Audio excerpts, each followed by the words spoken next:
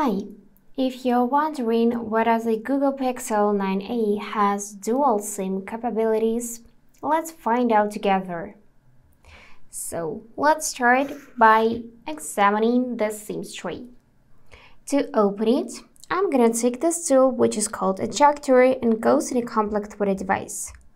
But if you lost it, don't worry, you can find it almost everywhere. Or try to use a needle instead of this one. But be really careful because you may damage the slot.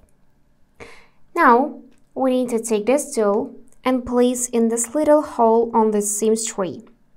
By the way, do not confuse it with this hole because this is a microphone. We need this one. So place it right into the hole, slightly press, and remove the slot using your fingernails. And now let's take a close look. So, as you can see, we have here a space for one SIM card.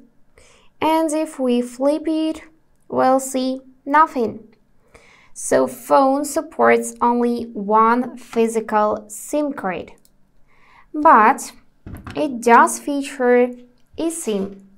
So, you can go in Settings, tap Network, here tap SIMs, tap Add SIM, and then set up an eSIM by following on-screen instructions. So after adding your eSIM, both a physical SIM and eSIM can be used simultaneously.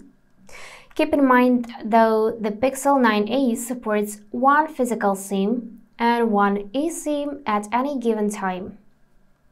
And if you need to manage which SIM card is used for calls, texts, or mobile data, then simply navigate back to the SIM card section and set your preferences accordingly. That's it for today. If this video was helpful, consider subscribing to the channel. And I wish you all the best.